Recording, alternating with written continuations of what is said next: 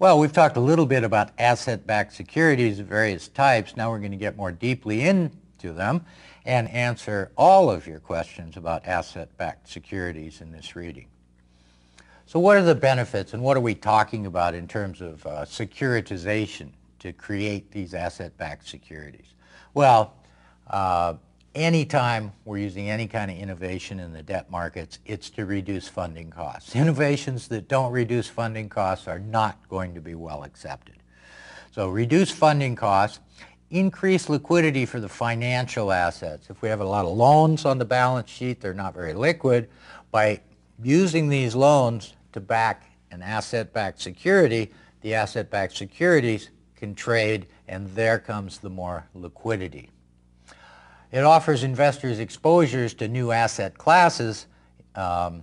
Individual investors that may not be able to participate in whole loans can certainly participate by owning asset-backed securities in which the underlying asset is whole bank loans or a great variety of debt situations which are not very liquid on their own. We've got some terms for the players in the asset securitization process. We put them in red for you. Here first is the seller. The seller is typically the corporation that originates the assets, the debt securities or debt instruments, and sells them to the issuer. Now that issuer, which is often a special purpose vehicle, an SPV, special purpose because it's created just for this purpose, sells the asset-backed securities and buys the assets.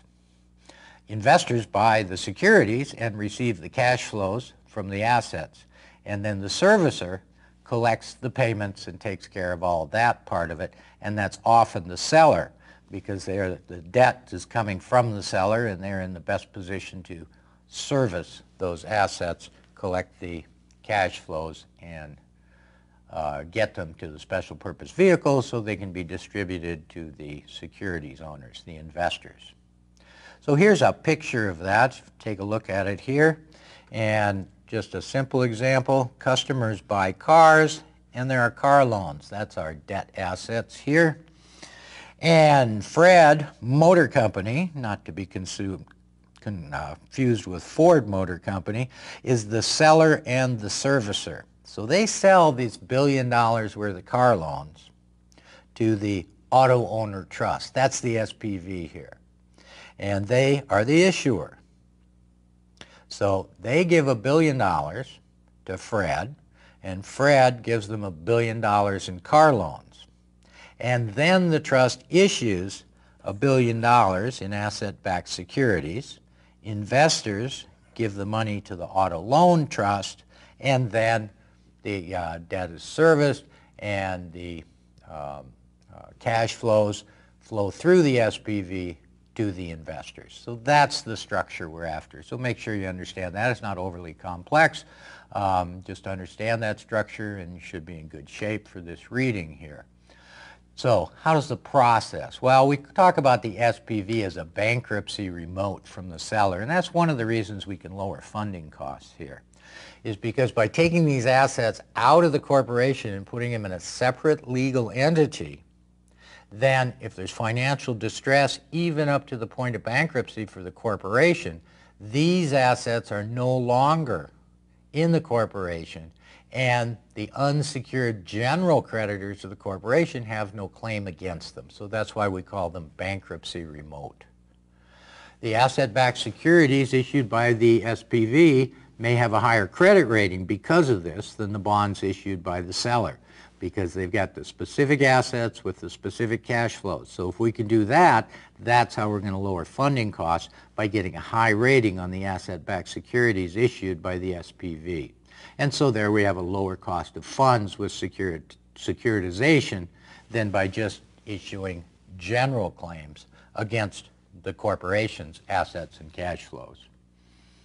So what kind of structures are we going to run into here? Well, the simplest one, the issuer may issue only one class of bond. They're all the same bonds. But they may also issue different bond classes with rules for distributing the principal and interest paid to the SPV. Rules meaning priorities. Who has first claim to the cash flows coming in, who has second claim, who stands next in line, this sort of thing. So one way we may split up these cash flows is called time tranching. Remember, tranche is just a slice, so we have different slices, different claims to cash flows, and those are our tranches. So as an example, consider tranche 1. Bonds receive all principal repayments until they're paid off. So that's why we call it time tranching. It's not the quantity of money that's coming in, it's they get all the money until they get paid off. And then tranche 2, which is clearly next in line and a lower priority, lower seniority, receives all the principal payments, etc. So that's time tranching. With credit tranching, tranche C bonds bear any credit losses up to their par value. So we're going to say, well, tranche C takes all the credit risk, at least up to their ability to absorb them. And then tranche B bonds bear the credit risk, and finally tranche A bonds. Well, clearly tranches B and C are subordinated to tranche A in the bonds. Tranche A are the senior bonds, and they'll carry the highest credit rating. Depending on the structure and the size of these tranches, that may be a very high rating. That might be a AAA rating for that tranche that is most protected from credit, that is default risk. So let's talk about some specific assets. Residential mortgage loans. So these are loans with residential real estate as collateral. And we start with these first probably because they are the largest out there in terms of dollar value, I would guess by far. And what do they look at with residential mortgages? Well, one important thing is the LTV, the loan to value ratio. What is the percentage of the collateral value that is borrowed? So typically we may see, well, minimum down payment is 20%, so that means that the loan to value ratio is going to be 20%, or excuse me, 80%. So we're borrowing 80%, putting 20% down. Well, the more the down payment, the better the loan to value ratio looks like, and they look better over time, assuming the values stay the same or drift up, because the principal outstanding decreases each month over the life of a residential mortgage loan.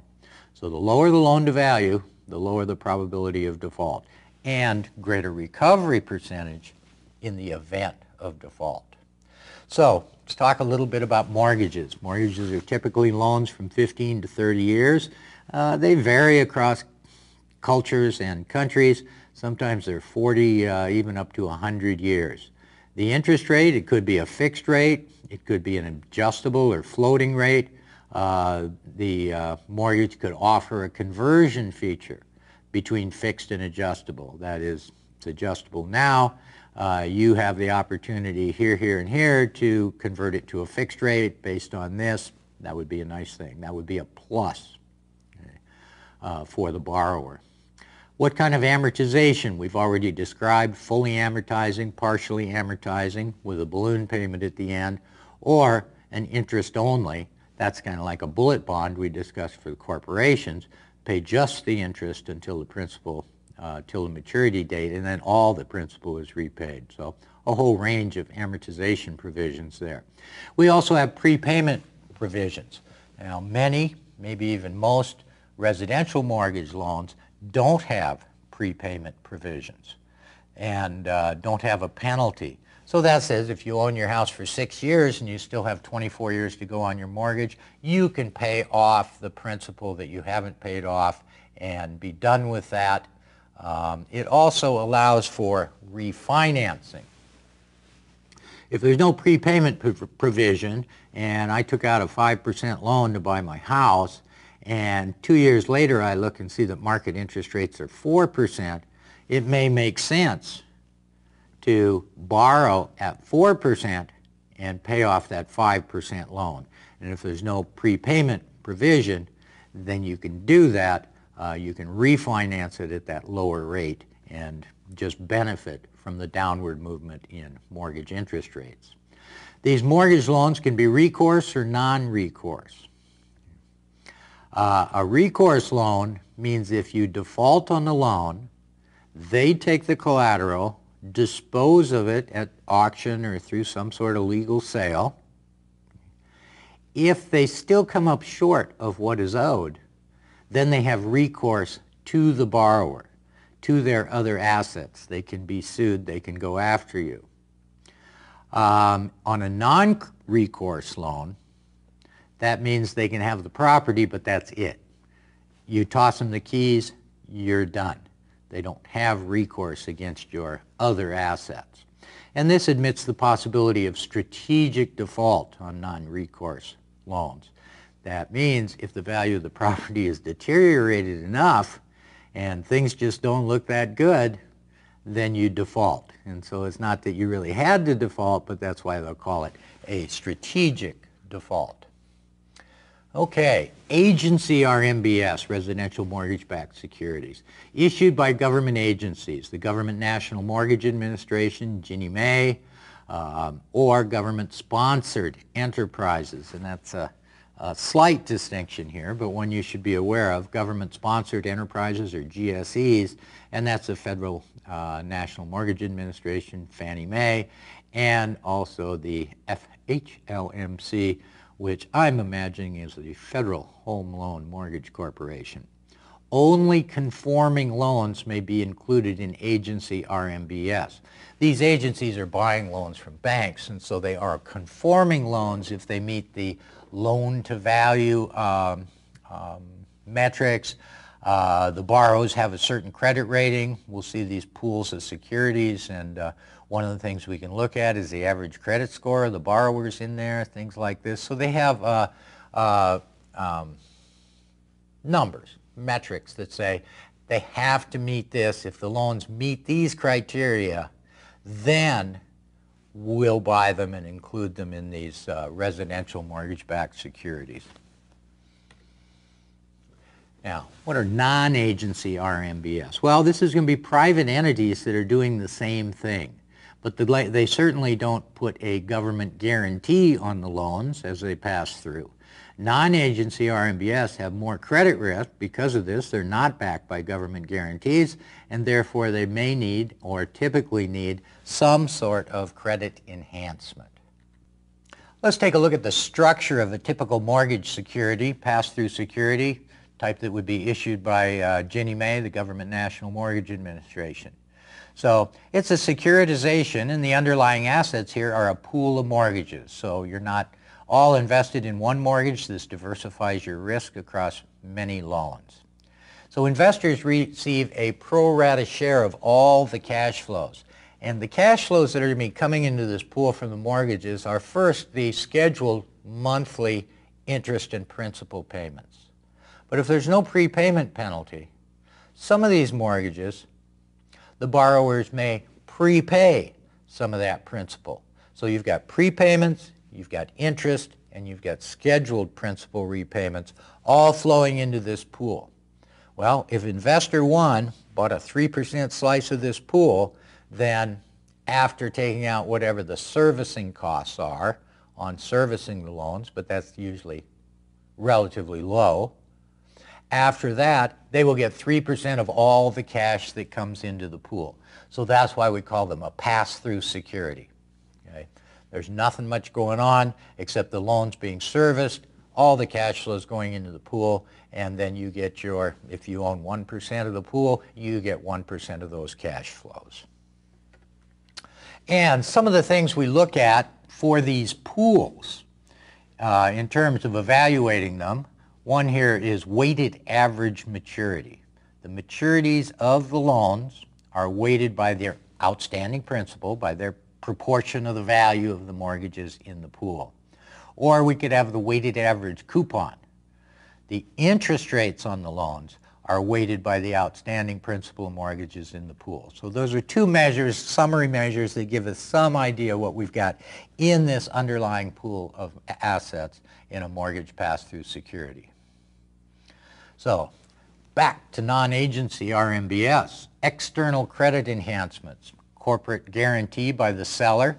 That's maybe not the most impressive, but it might be strong in some instances. A bank letter of credit, that'll be as good as the credit of the bank. Or bond insurance from a company that specializes in insuring bonds and guaranteeing that they will make their interest and principal payments in a timely manner. And we also have internal credit enhancements, and they're internal because they're part of the structure of the ABS. Well, and I think we've seen these in different contexts before too, at least a number of them. One way is to have a cash reserve fund. There's just a fund set aside. If there's credit problems, the security holders of the ABS have recourse to those funds to cover credit losses. Certainly only up to the size of the cash reserve fund, but still it's an internal credit enhancement, improves the credit rating of the ABS securities. We could have an excess servicing spread funds. In that case, just make it simple. We've got securities paying in 6%. We sell the securities and promise to pay out 5.5%. Well, that gives us a little cushion there. Another way to do this, similar, is to have the face value of the securities less than the value of the underlying collateral.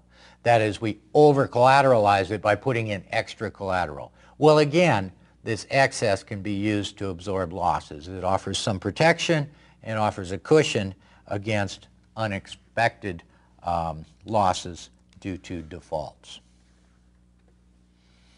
And the third one here, probably the most fun one, is the senior subordinated structure. The subordinated tranches, so-called junior bonds, absorb the losses first, similar to a structure we talked about earlier with our tranches. In a shifting interest mechanism, this stops payments to the subordinated tranche if collateral quality deteriorates.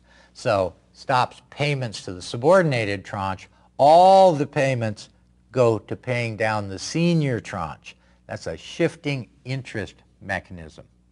But with those subordinated tranches, we can have more than two, and we'll have some examples of that where the one with the lowest seniority is very much like an equity, and the highest seniority very much like a high-rated bond.